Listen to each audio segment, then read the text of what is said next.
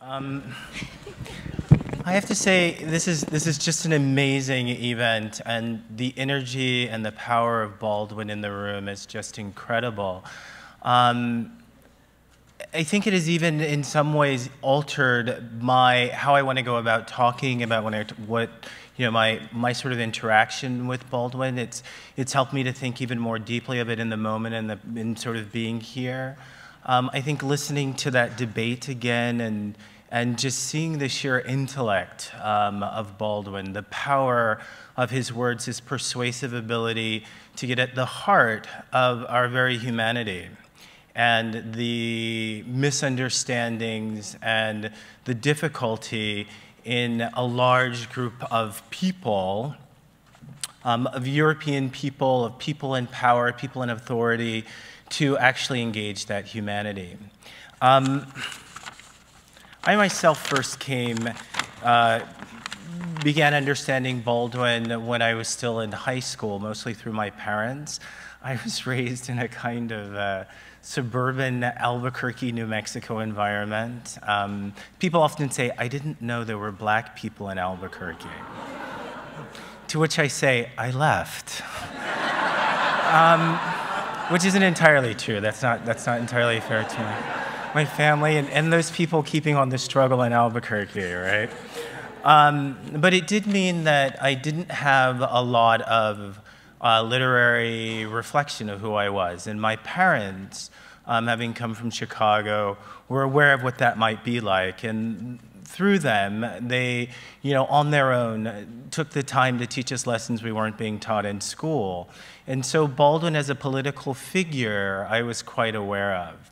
But the impact that he had on me when I first really felt him, and he moved me, and I began on my own to really want to understand who this man was when I encountered Giovanni's Room, which is why I chose to read from it today.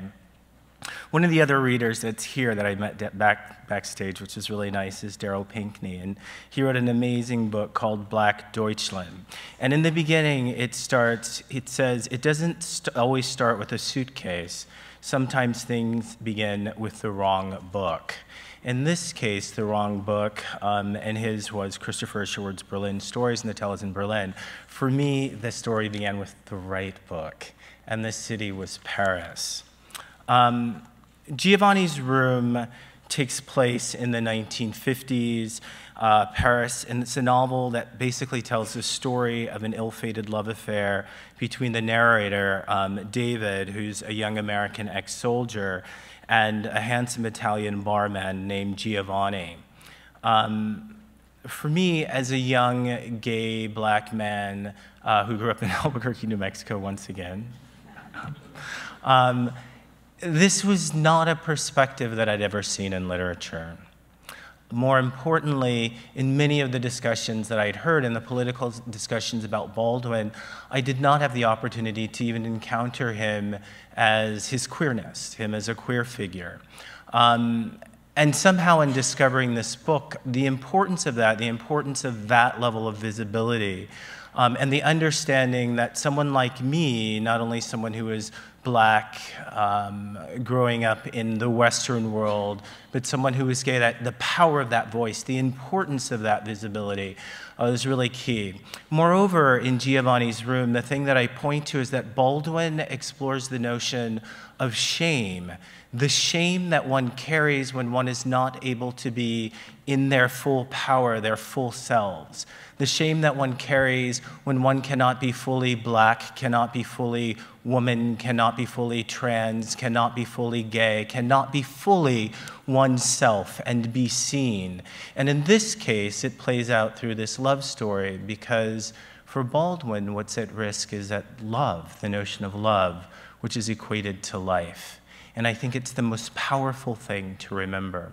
So I'm going to read from this book at a point after David and Giovanni have met, and Giovanni has taken David to live with him in his room, and thus the title, and it begins to explore those themes. I'm going to read just the beginning of chapter 2, just the first couple of paragraphs, and then go to chapter 3. This is in section 2, which sort of describes the room.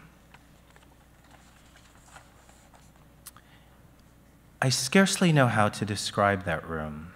It became, in a way, every room I had ever been in, and every room I find myself in hereafter will remind me of Giovanni's room.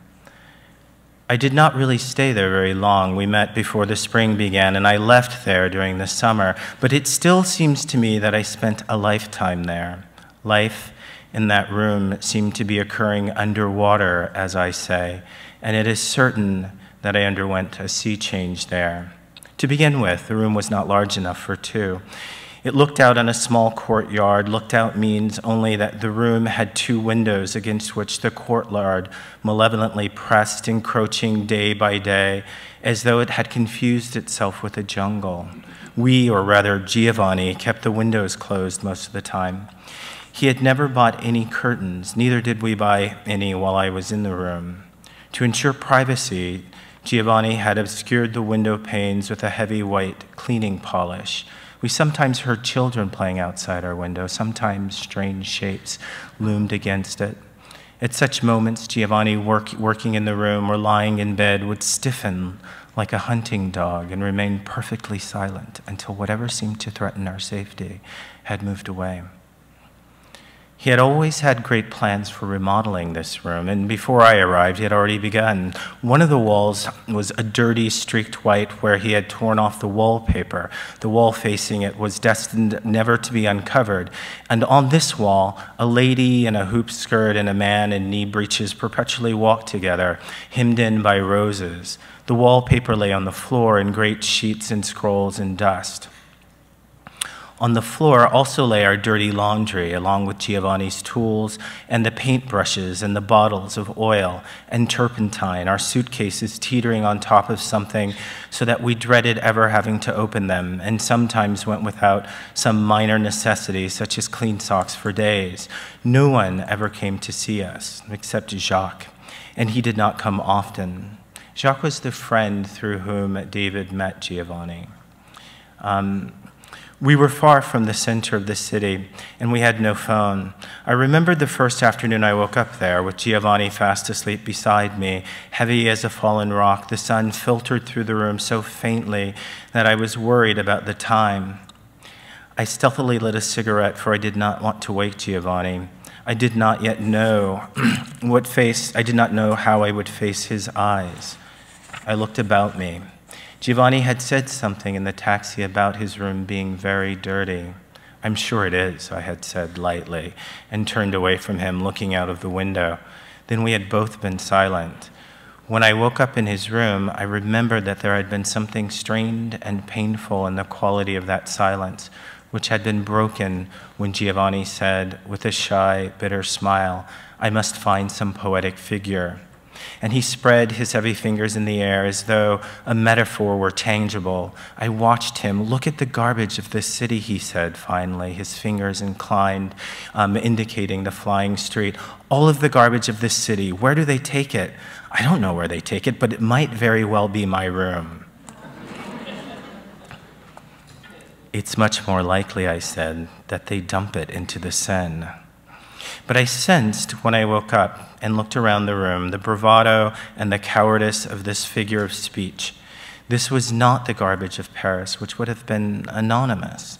This was Giovanni's regurgitated life. Before and beside me and all over the room, towering like a wall, were boxes of cardboard and leather, some tied with string, some locked, some bursting, and out of the topmost box before me spilled down sheets of violin music. There was a violin in the room, lying on the table in its warped rack case. It was impossible to guess from looking at it whether it had been laid there to rest yesterday or 100 years before. The table was loaded with yellowing newspapers and empty bottles, and it held a single browned and wrinkled potato in which even the sprouting eyes were rotten. Red wine had been spilled on the floor. It had been allowed to dry, and it made the air in the room sweet and heavy. But it was not the room's disorder which was frightening. It was the fact that when one began searching for the key to this disorder, one realized that it was not to be found in any of the usual places. For this was not a matter of habit or circumstance or temperament. It was a matter of punishment and grief. I do not know how I knew this, but I knew it at once. Perhaps I knew it because I wanted to live. And I stared at the room with the same nervous, calculating extension of the intelligence and of all one's forces which occurs when gouging a mortal and unavoidable danger. At the silent walls of the room, with its distant, archaic lovers trapped in an interminable rose garden, and the starving windows staring like two great eyes of ice and fire, and the ceiling which lowered like those clouds out of which fiends have sometimes spoken, and which obscured but failed to soften its malevolence behind the yellow light which hung like a diseased and undefinable sex in its center. Under this blunted arrow, this smashed flower of light, lay the terrors which encompassed Giovanni's soul. I understood why Giovanni had wanted me and had brought me to this last retreat. I was to destroy this room and to give Giovanni a new and better life. This life could only be my own, which, in order to transform Giovanni's, must first become a part of Giovanni's room. Thank you.